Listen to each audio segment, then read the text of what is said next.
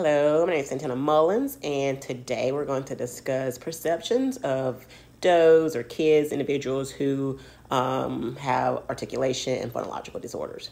So if you're not in education, you're not a teacher, or you don't have a child who has been diagnosed with a speech or language impairment, you may be wondering what is articulation and phonological disorders.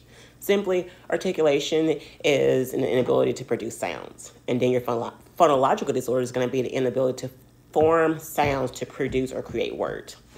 And we see this a lot in education, especially, I do as a special education teacher. I'm more on the upper end, so I see those kids and I can usually tell if they had early intervention or if they did not have early intervention.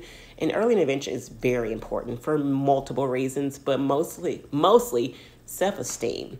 Because when a kid is younger and they're in pre-K or kindergarten and they come with no early intervention and that you see they struggle, we always say, oh, it's just because they just can't make it right now, or their language is still developing, they're still developing those skills, Well, in my land, you want them to be able to have that and to self-correct before they leave third grade. Because where I teach and in education, K through third is going to be your younger elementary.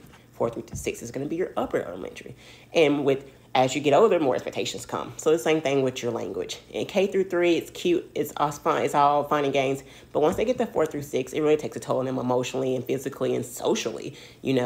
They struggle to find friends. Friends talk about them. Friends mock them.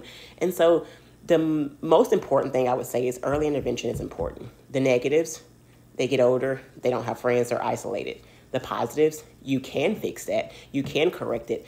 It's better to start them early and try to fix it because as they get older, it's a struggle and it's really, really hard to fix that. So I'm a proponent of early intervention, and let's make sure we are doing everything we can to make these kiddos successful.